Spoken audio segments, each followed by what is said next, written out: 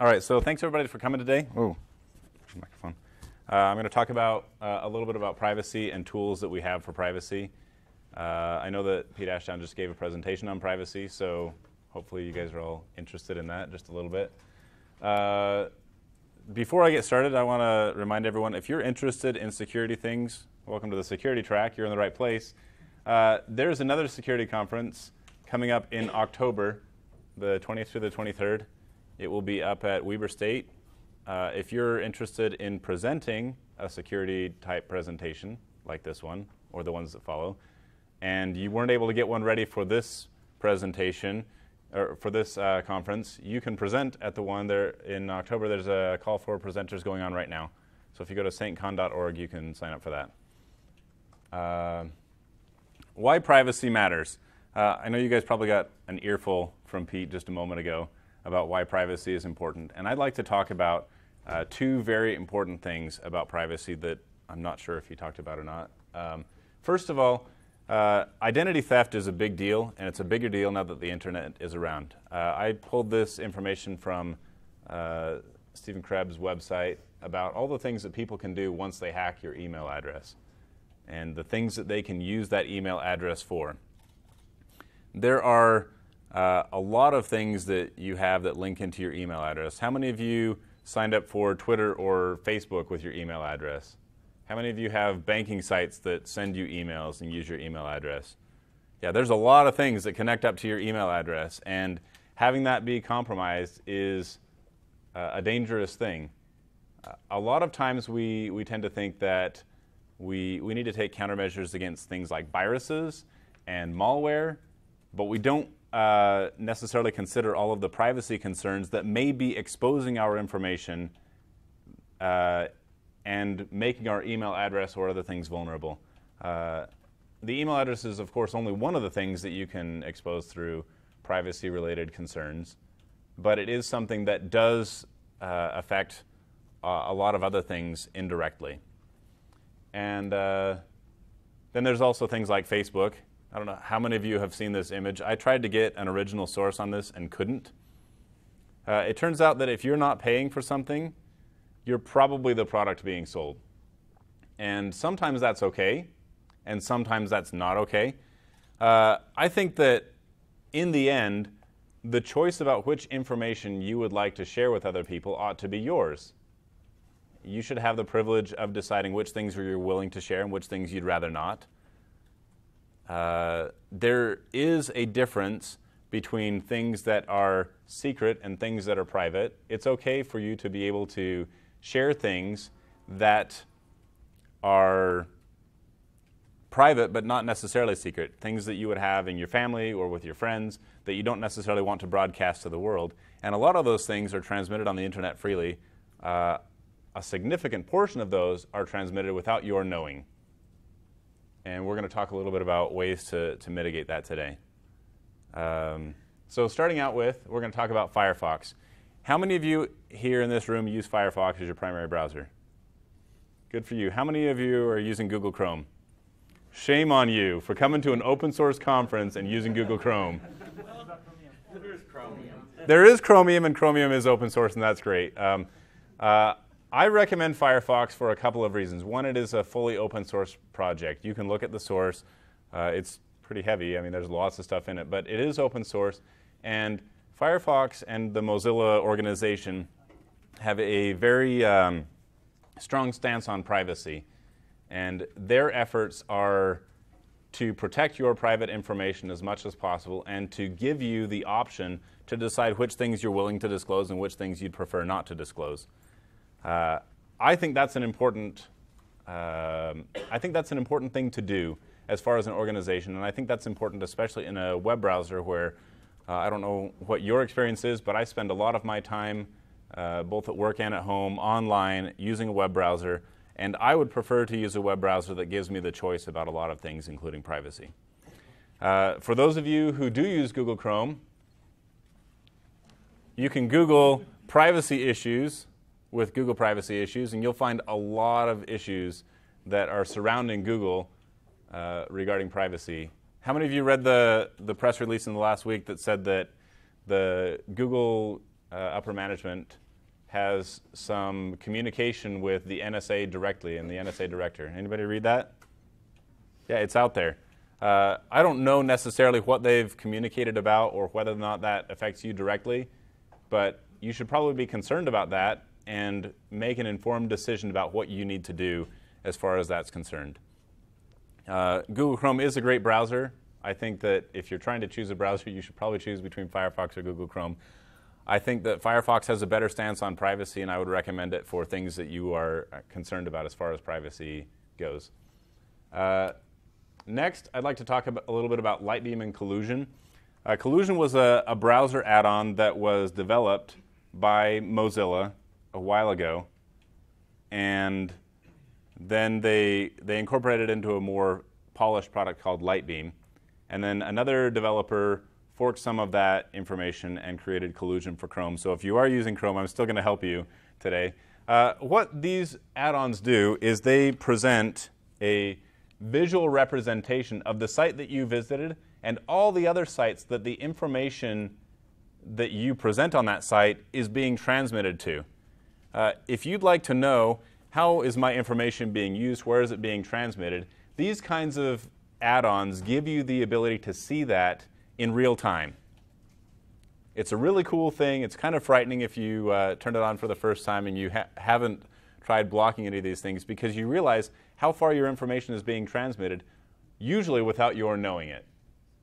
A lot of these sites are things like trackers and advertising networks, and we're going to talk a little bit about how you can mitigate that in just a minute. But I think as a first step, I would recommend that you try out one of these add-ons, either Lightbeam or Collusion, to determine what kinds of things you're concerned about. Being able to know what information you have that is being transmitted and where it's being transmitted is important.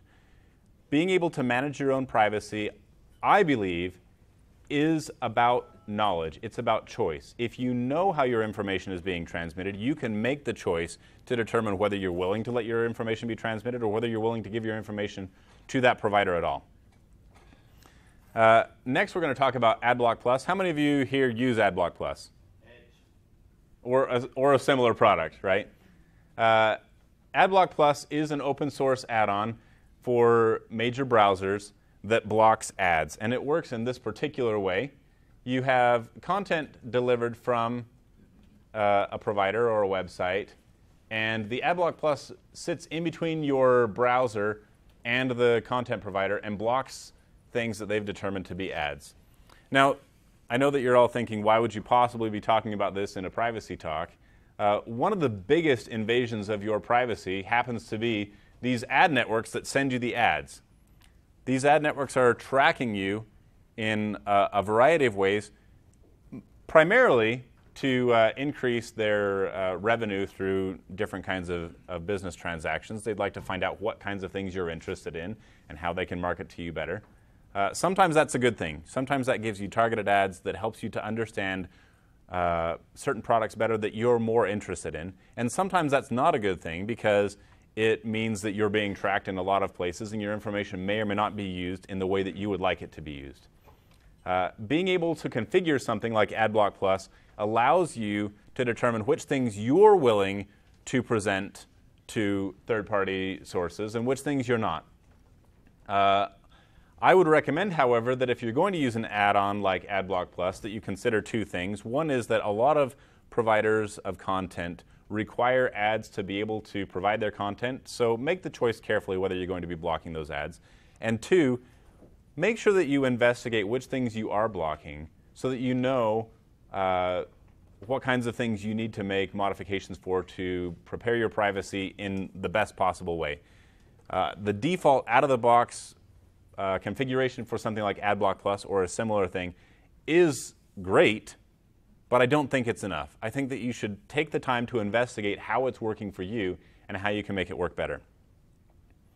I just recently discovered an add-on called Disconnect. It's for both Google Chrome and Firefox and Safari. I think they might even have one now for Internet Explorer.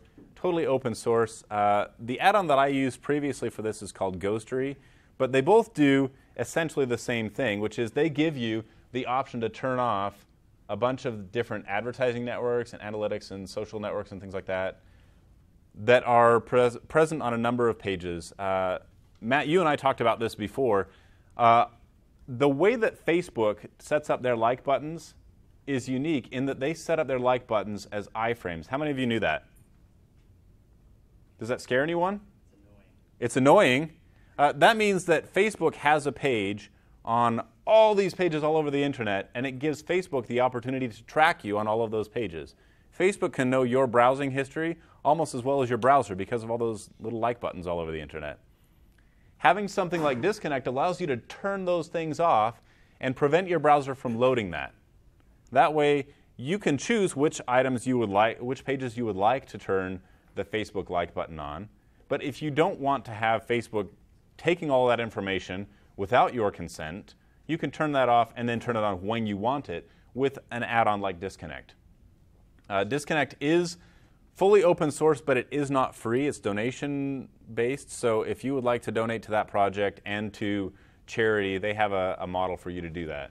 But I would recommend that you use this. It's a very, very advanced technology. One of the benefits of using a privacy-based add-on like Disconnect is that it also makes the web faster. Yes? So you said this is basically like Ghostery, like trying to solve the same problem they're solving? It is. Okay. They're very comparable products. This one is not free to use, but it is open source, which is why I bring it up in a presentation like this at Openwest. I think they're both great products. Yes? I thought the donations were completely optional. You can use it without donation. I haven't found a way to do that. If that's true, then great. I, however, would recommend that if you like the add-on, by all means donate to a project that actually makes sense. Let's support that. Yes? For Blink-based browsers, there's something similar called HTTP switchboard. Okay. Great. So if you're using a Blink-based browser, there's another option for that too. There are a bunch of options out there that do this kind of thing, and you can probably choose the one that you want. I just know that this one is actually a very well-polished thing. It's been well recommended and reviewed by a lot of people. How many of you have heard of Privacy Badger? This is a similar product put out by the EFF that does a lot of the same things.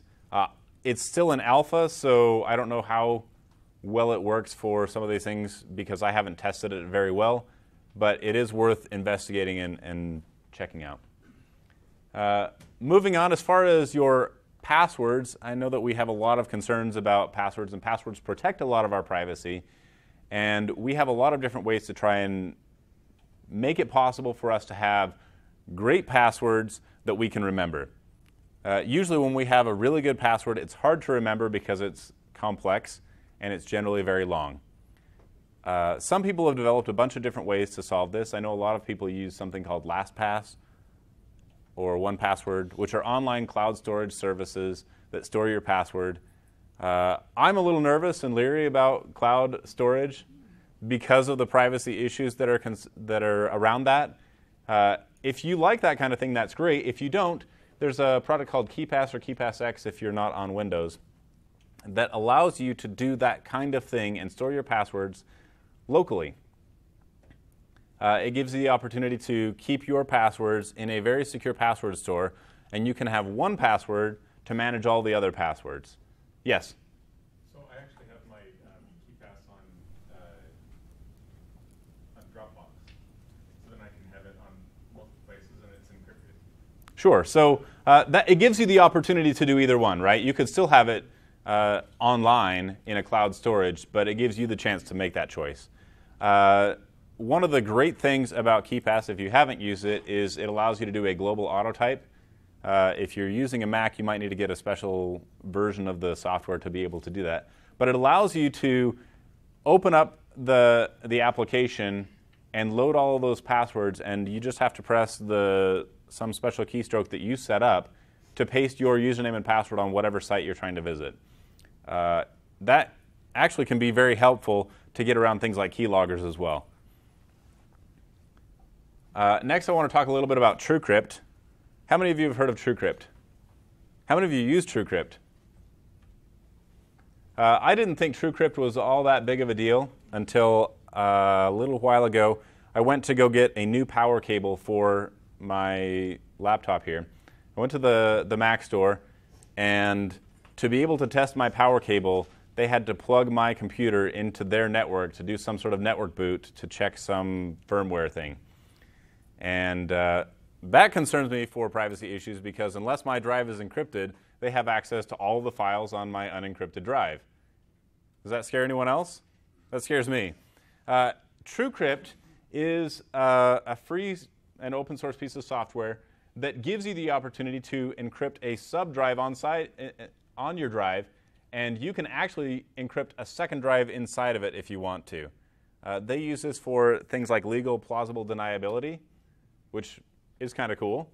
But it gives you the opportunity to have a particular section of your hard drive sectioned off as like a sub-drive, and it encrypts it with high-grade kinds of encryptions. You can make the choice of which kind of encryption you would like.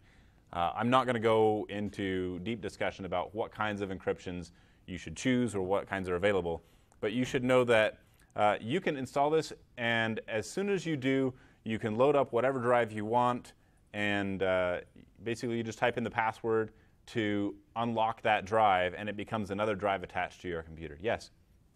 And even for Windows, they have full disk encryption. It doesn't work on Linux, but it does on Windows. Sure, but all of these options are available on multiple platforms for you to be able to encrypt at least part of your disk. If you have certain things like, I know that sometimes I keep my tax information on my computer, and I would like for that to not be vulnerable whenever someone could potentially access my computer, so I can take that information and separate that out from other things that I think are probably okay for other people to see. And then you must have the encryption password to unlock that drive and even see those files at all. Does that make sense? Yes? You can also use files as opposed to a password. Yes, you can use key-based authentication for that. That's very true. Has anyone else used that? It is pretty cool. One of the things that you can do with that actually is to take your key file and encrypt that and put it in some place like Dropbox, where you have access to that information, but it's separate from where you would be typically putting the drive itself, and you only need to pull it down when you're using it. Yes? What I like to do with the plausible deniability aspect of TrueCrypt is have all of the directories which store chat histories, browser histories, SSH keys, anything like that, mounted on demand only from a TrueCrypt file. So when somebody boots the file, it looks like it boots the computer. It looks like it works completely, but none of the private data is actually mounted. Okay. Yeah, that's a great idea. That gives you the opportunity to do things like that as well, where the data is only available when you need it and when you have unlocked the drive. Next, I want to talk about the Linux Unified Key Setup. How many of you read the article on how to nuke Kali Linux? Nobody. This is the coolest thing I have seen on drive encryption in a while. Kali Linux included this Linux Unified Key Setup, which allows you to do full disk encryption. And it allows you to use keys or passwords or things like that. It works on multiple operating systems, so you could do this on potentially other operating systems. But they found out that if you created a Linux Unified Key Setup on Kali Linux to encrypt your entire file system, and then you take the representative key that unlocks that and delete it, that it effectively nukes your entire hard drive and no one can read anything. If you take that and you store it somewhere else, then you can restore it later on and your hard drive is back to normal. A lot of people have discovered that they can use this for things like when you're taking a trip on an airplane and your computer needs to be out of your possession for a time. If you want to make sure that no one can read your data, this is a great way to do it. The reason why is because you can ensure that the encrypted hard drive is encrypted with a key that isn't present with the thing that you're trying to ship, and you can pull that down from the internet later on. Just don't lose it. If you do lose it, you're in a whole lot of trouble. And this is why it's a great idea to do some sort of like external backup, perhaps to a cloud service if you're okay with that, or to some third party where you can have that maybe given to you later on, and you can restore it or re-encrypt it later or something like that. Does that make sense? I think it's super cool. For browsing, how many of you have used Tor? Or Tails or Orbot for multiple platforms. Tor is a really cool thing if you haven't used it before.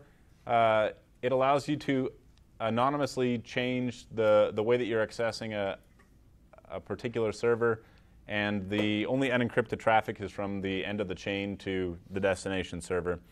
It was developed by the Navy. It's incredible software. I know that there have been lots of issues perhaps surrounding that with the NSA and the way that they have potentially broken that network. I don't know that I'm as concerned necessarily about whether or not the NSA has broken that, but the opportunities that this affords us as far as privacy is concerned. Using this kind of connection over SSL gives you an encrypted connection that is randomized to the point where typically even your ISP can't necessarily know what you're trying to do. It is a privacy option. I don't know that it's the greatest privacy thing ever. It was assumed to be before. I think that that's probably debunked at this stage. But it gives you the option to have your information transmitted in a more secure way than not using that. Yes? It is really good for getting through firewalls at work. I'm actually going to talk a little bit about that on Saturday in the parents' presentation about how if you set up a firewall or filtering on your internet connection and kids end up installing Tor, that won't work very well. Yes? As far as privacy goes, I've always wondered how Tor stacks up against like private VPN service like Viper. I don't necessarily know that I can comment on that, so I wish I could. The difference is you've got multiple nodes in Tor. Your private VPN server is that it's not like you're going through a big chain like Tor is.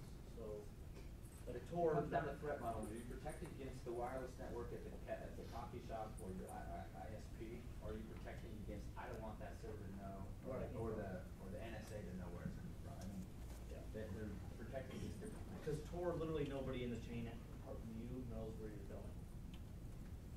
That's the idea behind the way the Tor project works. So even if you use VPN, you have to trust the VPN.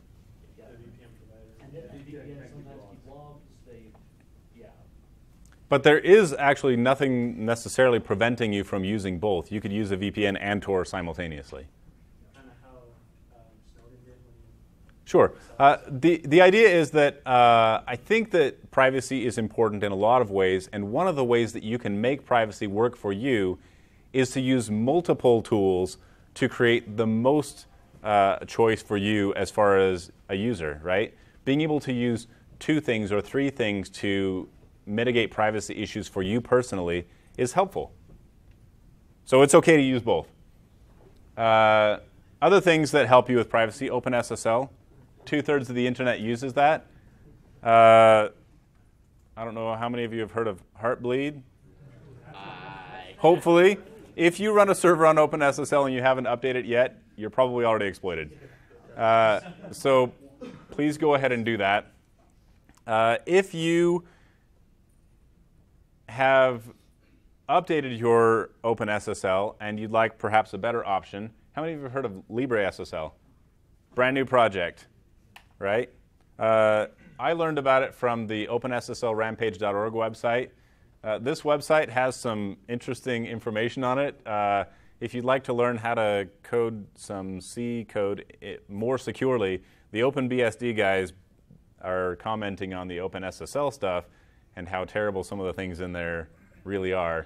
But they have improved OpenSSL in a lot of ways, taken an open source project and forked it to another open source project.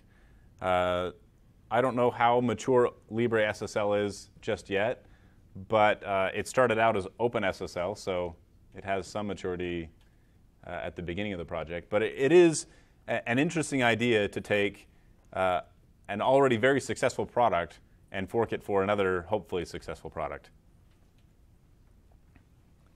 OpenVPN, we talked a little bit about VPN. Being able to use a VPN can be a tool in your arsenal to increase your privacy. If you have something on the other side to connect to that you do trust with your privacy, using OpenVPN can help you with that. Or if you use OpenVPN to set up the privacy on the other end, if you want to encrypt traffic from one particular place to another, this is another way to do it. How many of you have used a VPN before? Please let that be everybody in the room. VPN is a cool technology, and it gives you the option of setting up a very trusted network between yourself and a particular server, giving you the option to contain your privacy into that tunnel. That's a great thing. Next, how many of you have heard of Prey? 2, 3. Great. How many of you have heard of software to track your devices like iPhones and iPads and computers? What do you guys use for that? Lookout. What's that? Lookout. Lookout? Okay. Also service. Okay. Prey is an open source project that doesn't have as many features as Lookout. It's simply to track your devices and possibly wipe them or things like that. This is a screenshot that I took from Will. And it gives you the option to do alarms, alerts, GPS tracking for your device. One thing that I would caution you about the Prey project is that for most devices, it doesn't allow remote installation. I know that with things like Lookout, you can install that through your Google account or your Apple account to the device and use that to track the device after you've already lost it. Prey has to be installed in advance. So if you're going to use that to track your device, potentially for when it might be stolen, installing it now would be a better idea than waiting until after it's stolen, because then it won't work. Why does this matter to privacy? Well, I don't know about you guys, but I happen to have a lot of information on my phone that I'd rather not share with everyone in the world. Contact information, text messages, emails, things like that. All those things are available on my phone. If you think about the other possible ramifications of that, if you have like Google Authenticator types of things on your phone, what kinds of things can someone access if they happen to get your phone and or compromise your phone? It could be pretty bad, right? Yes? Where do they store the data of where your phone is? Can you, in other words, can you have that information go to a server that you control? You potentially can, I believe. I think they have an option for that. The Prey project actually has a really nice privacy policy as well. So I would recommend that you read through that. I don't know that I can speak for their organization, but it's worth checking out, and it's not too long either. Yes? Which sites do you use that use Google Authenticator and don't use another factor? I'm sorry? Which sites do you use that use Google Authenticator and not another authentication factor? Most of the sites that I use, you have to provide a password in addition to it. Yeah, but does your email sync to your phone? Because then you do a password reset and they've got the password and the Google Authenticator. So I agree with you. That's a very interesting point in that if your Google Authenticator is compromised, you technically, for most things, have to have two-factor authentication, which is very important. Having two-factor authentication is great. But the point that I'm trying to make is, as far as privacy is concerned, you could be compromising half of that already, and who knows what else is on your phone. Yes? So how does Google Authenticator stack up to something like Authy? That's not in the context of this talk, so maybe we can talk about that later. But that's a great question. How many have used Red Phone or Text Secure by Whisper Systems? People who are running Android, no doubt. Those of you who are running iPhones, I hear it's coming. This stuff is super cool. If you have a peer who's also using Red Phone, in the middle of a call, you can upgrade your call to a secure call over VoIP using pre-exchanged keys. That is great. It's super cool because you know for a fact that your call isn't being listened to by someone else due to the encryption that's on that. Yes? So does that mean it switches from like to the data to a data? Yes, it does switch to the data connection. It does not go over the network connection as far as the cell towers are concerned. Will it use Wi-Fi if you're connected? I believe you can. I don't have a great deal of experience in there because typically when I'm actually using this, I'm not sitting down in a place where I have Wi-Fi. So I can't speak to that exactly, but I'm pretty sure that you would be able to due to the way that it works. Essentially, Text Secure is a product by the same organization that gives you the same kind of thing for text messaging, meaning you exchange keys in advance, and then you can send securely encrypted text messages that can only be read by the two individual parties. Yes? Without the other person having the same software. They do need to have the same software. Yeah, Right. So it is a potential risk for if you're sending a text message to someone else, if their phone gets compromised, that you could have your information on their phone as well. So that's definitely something to consider. Yes? At the very least, TextSecure also encrypts your messages folder. Right. So you do have the option of securing that and requiring some kind of authentication to get to that. Anyone else over here? Yes? With the secure call, though, that encrypts the packets sent over VoIP one way no matter what, but they would have to have red phone in order to have their end It go doesn't back. encrypt anything without both ends having it. Both ends have to have it, yeah. Fair enough. You have to have the key exchange first because it's a key-based encryption. Anyone else? So yeah, there is a downside to this, which is it's not on Apple devices yet. So for those of us who are using Android, this is great. For those of us who are using Android that want to talk securely to people using iPhones, this is not so great. But Whisper Systems is actually working on preparing a version of that for iOS devices. How many of you use PGP?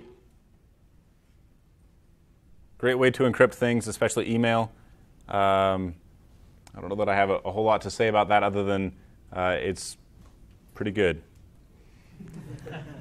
And there's a key signing party. And there is a key signing party as part of this track on Saturday afternoon. So if you're interested in becoming part of that web of trust, I believe Aaron Topons is doing that. Yes, he is. So He does a good job, too. he does a great job. I've participated in a key signing party that he has done before.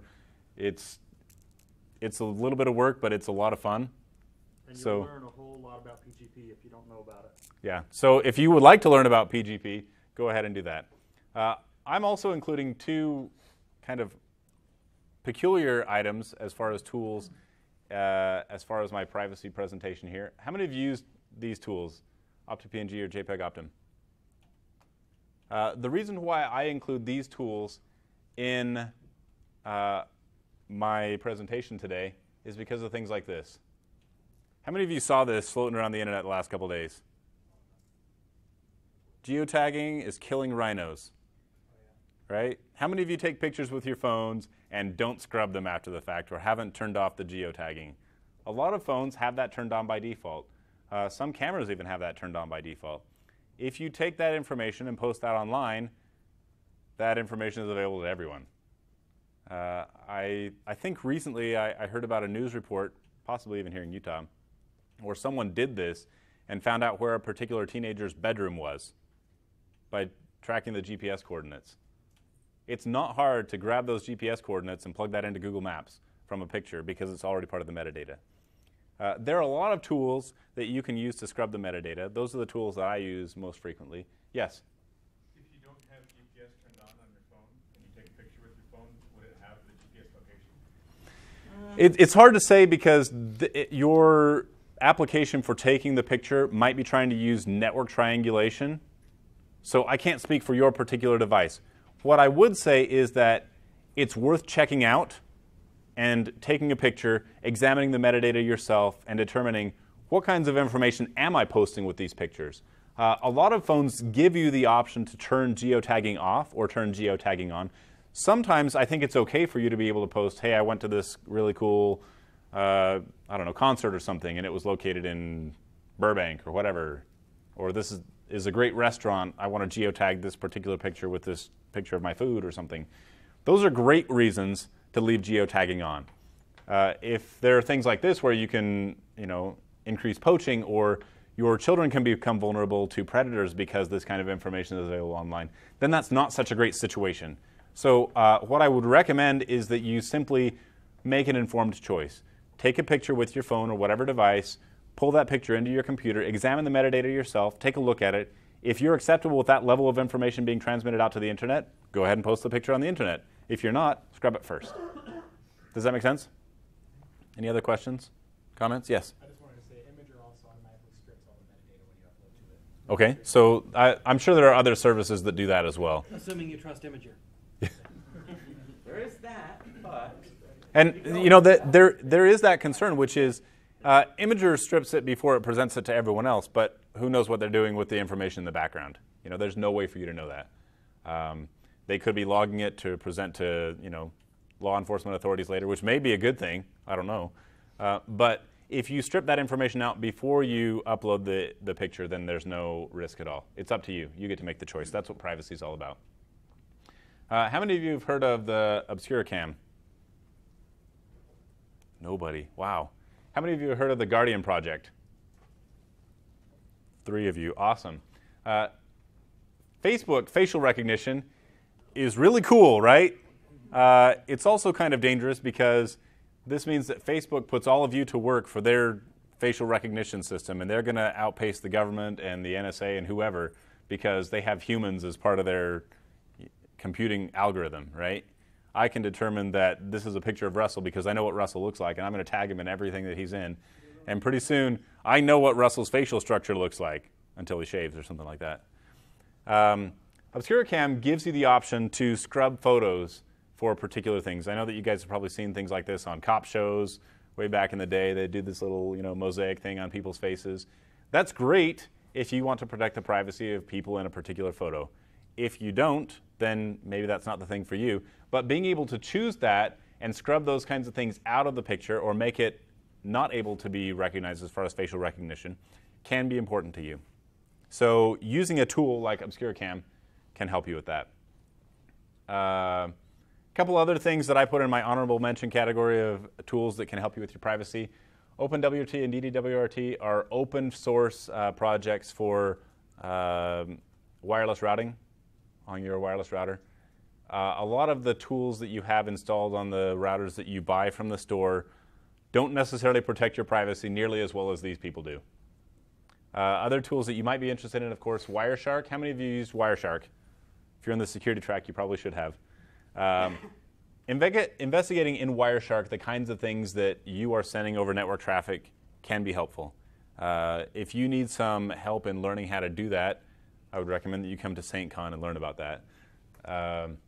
Then Scrollout, PixelNaut, and OpenStego are a bunch of other things. If you'd like to encrypt your data in ways that are a little less prominent, Called covert channels. Covert channels, things like steganography are really cool. Hiding messages inside of openly transmitted things, it can be helpful to you depending on whatever your audience is and whoever you're trying to share that information with. Other places that you can go to learn a lot more about how to protect your privacy. The Electronic Frontier Foundation, I know we've got a representative here. These guys care about your privacy a lot more than most other entities. They lobby for your privacy with the government, and they work towards either developing or helping develop products that help with that. Yes? Just to go along with that, their surveillance self-defense project is an awesome source for different tools that you can use to make sure everything's encrypted and private. And it's being updated right now. Nice. Yeah. Awesome. And then there's privacy.org. It shames me to think that that's not available over HTTPS. So I've sent them an email to let them know that they should probably fix that, because if they're really concerned about privacy, they should probably encrypt traffic. Yes? I2P, another thing that's played with it. Kind of like Tor, but it's kind of a closed community. Tor is like an out proxy network. You reach some publicly accessible website, but you're hiding your details. I2P, most of it is like you're inside an anonymizing network overlay, and you're talking with your peers. Okay. Yeah, So those kinds of things can be helpful too. And then epic.org and the guardianproject.info. I would recommend that you check out those kinds of things. Most of all, what I would recommend to you is investigating these tools. I don't know if these are the best tools ever. I like some of them, and some of them I'm not as familiar with, or I would like to become more familiar with them. But using these kinds of tools gives me a better handle on my own privacy. It lets me make the choice. And really, that's what privacy is all about. I don't necessarily want to share everything in my life with everyone on the internet. Some people do, but I'm not that guy. So I don't want to do that, and using these tools allows me to choose which things I'm willing to share and which things I'm not. And that's what privacy is really all about. Yes? 5 minutes. Oh, we got 5 minutes? Okay. Do we have any more questions? I'll just open it up to questions now. What are your thoughts on SSH? It's great. Do you think about SSH-D? Yes, it's great. When implemented correctly, all those things increase your privacy. Obviously, there are certain risks associated with a lot of those things as well, but the more information you have, the better able you'll be to do that, to take care of your privacy on those things. Yes? You've talked about a lot of different tools like browser plugins. Do they all stack together? In my experience, I have been able to use all of these in Firefox together.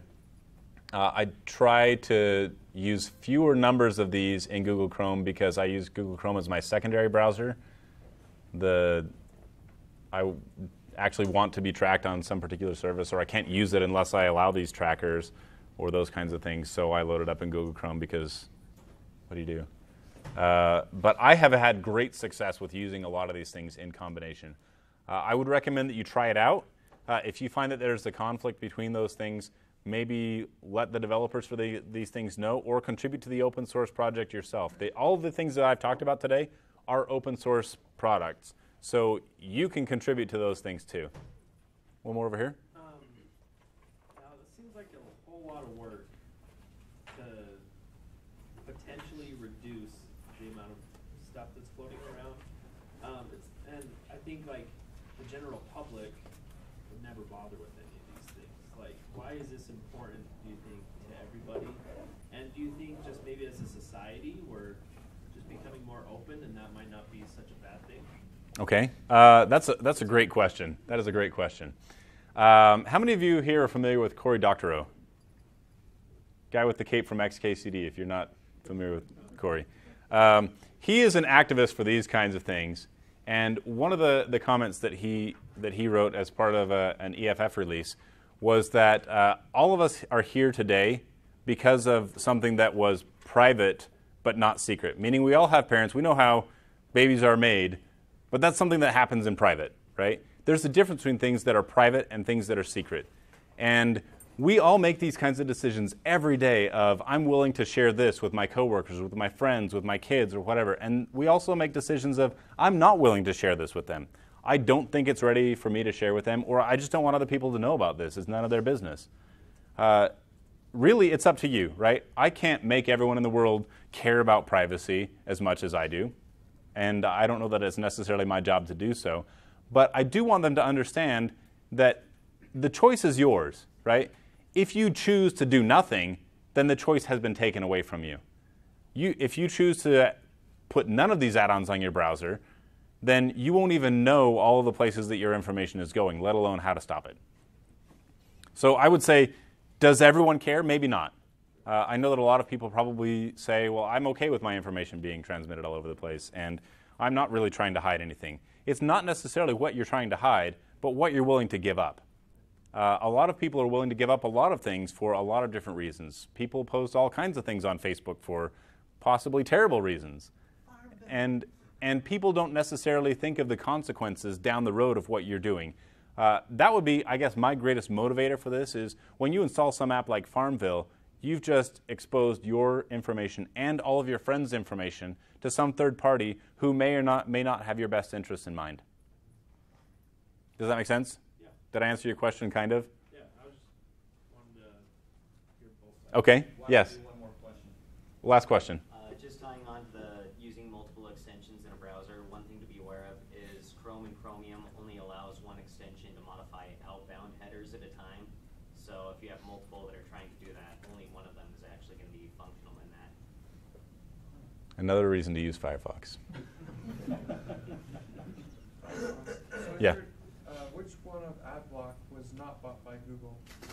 Because the one that was bought by Google said that they still allow some of their apps. I don't know the answer to that. I would suspect that AdBlock Plus, since it's open source, is probably not that one, but I can't guarantee that because I didn't know. I don't use Google Chrome, so I don't know. Quick question. I have a concern in particular with cell phones because it seems like every application that you install has some long list of security permissions, and just the sheer number of applications that want to leak information becomes kind of difficult to really install. What would you recommend for like sandboxing these applications? I don't have a great recommendation for that. I would say, as far as what I do, I read through those kinds of security requests very carefully and make as best of an informed decision as I can, which is I am willing to let this application have access to this data or I'm not. And if you make that decision, then you can always switch from using the stock Android over to using something like SiteNoticeBot, which then by default you can actually set it so it disables all of that stuff, and then you have to go in and enable it specifically for every application. Okay, so there's another option for you. Thanks everyone for coming to this presentation. Hope you enjoyed it.